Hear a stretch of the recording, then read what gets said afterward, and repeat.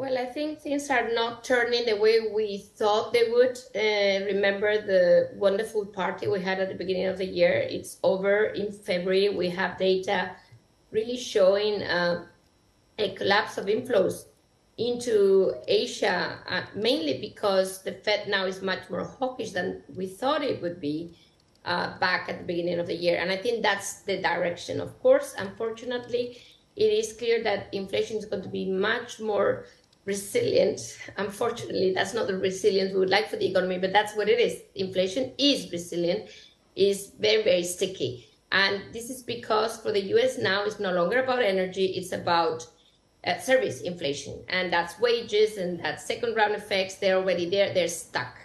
And that means that the Fed Powell will sound very hawkish again. That's where we are, and we need to deal with it here in Asia.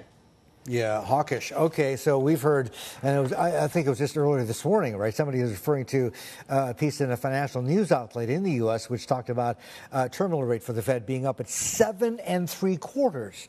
I mean, that's the highest I've heard so far. But wherever it ends up, it's going to be significantly higher and probably higher than markets are pricing right now. It would be fair to say. So connecting it to your space, which is Asia in economics out here. Who is in the best position? Which economies, or rather central banks, are in the best position to withstand this onslaught of higher rates?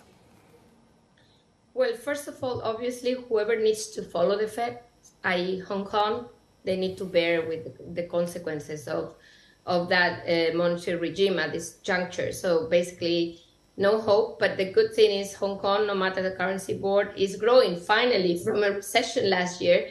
And that will help a little bit, a tiny bit, to withstand these high rates. But still, we would need to watch the housing market in Hong Kong, commercial real estate, etc., because this is going to affect that specific market, which is important for the Hong Kong economy. I think the other concern here is those central banks that somehow escaped the Fed. I would say escaped the Fed last year. I mean, if you think about how rather moderate hikes were compared to the Fed in the whole of Asia, we have RBA today, I mean, maybe 25 basis points, but frankly speaking, nothing compared to the Fed. If you think about the terminal rate we're expecting for RBA. So, and by the way, inflation, even there, we've seen that it is not fully under control. So I think those central banks that seem to be, quote unquote, forgetting about the Fed last year might have to remember the Fed this year because the pressure is still there. That's the difference. We thought it was over. It is not over.